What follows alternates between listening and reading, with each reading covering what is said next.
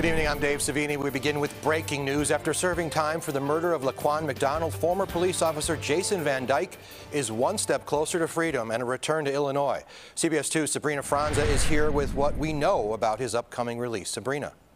Hey, Dave. Well, he'd been sentenced to 7 years for the death of Laquan McDonald, but now 3 years into his sentence, Jason Van Dyke is going home. Sources telling CBS 2 News that he's headed home from an undisclosed location in Illinois to be released from prison. Now, Van Dyke was convicted of second-degree murder and 16 counts of aggravated battery, one count for each of the 16 times he shot McDonald back on October 20th, 2014. Activists are now pushing for the case to be reopened at the federal level, saying this quick release is the opposite of justice and accountability.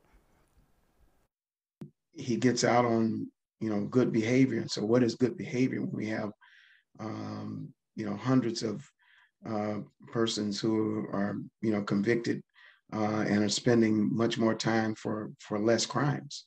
So it is it's an incredible disappointment. There will be a day of civil disobedience on Thursday. That's the day Van Dyke is set to be released. Now, Rainbow Push is organizing a march, and other activists are saying they're going to be doing things like shutting down the subway on Thursday. We're live in the Streetside studio. I'm Sabrina Franza, CBS 2 News. Sabrina, thank you.